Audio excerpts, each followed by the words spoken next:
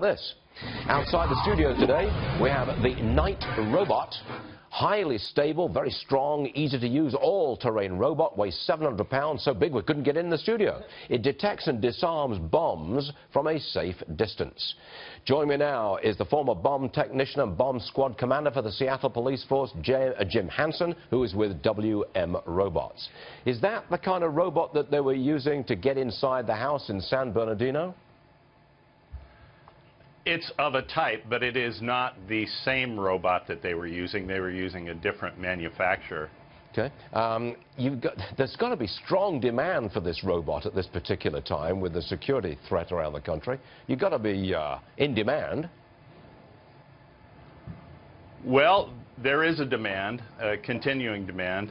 An interesting fact is that all bomb squads in the United States are required to have a hazardous duty robot in their equipment inventory. It's a national requirement. And how much does that one cost, the one that we can see out there? That one is around $220,000. How many have you sold? You know, I'm fairly new with the company, but we have probably a couple of dozens around the States and around the world. Okay, Ashley Webster is outside. I believe he's standing near to that robot. I am, Stuart. In fact, this is my bag. There's a cheese sandwich in there, which could be very dangerous.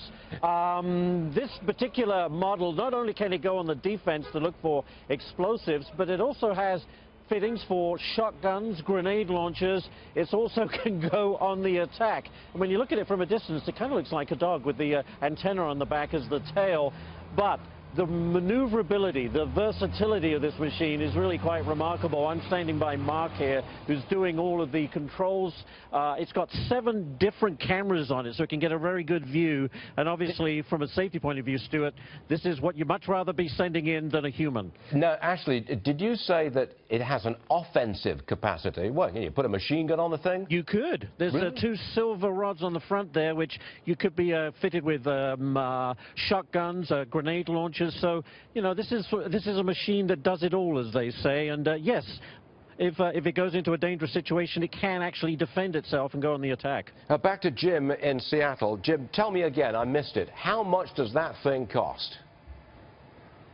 We're quoting $220,000 currently. It sounds like that's negotiable, is it?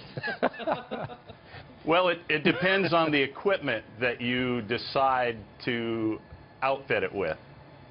I think you're onto a winning product, Jim. I really do, because those things are going to be in demand. All right, Jim Hansen, thanks very much indeed. Ashley, you are released. You can have your bag back. All right, everybody.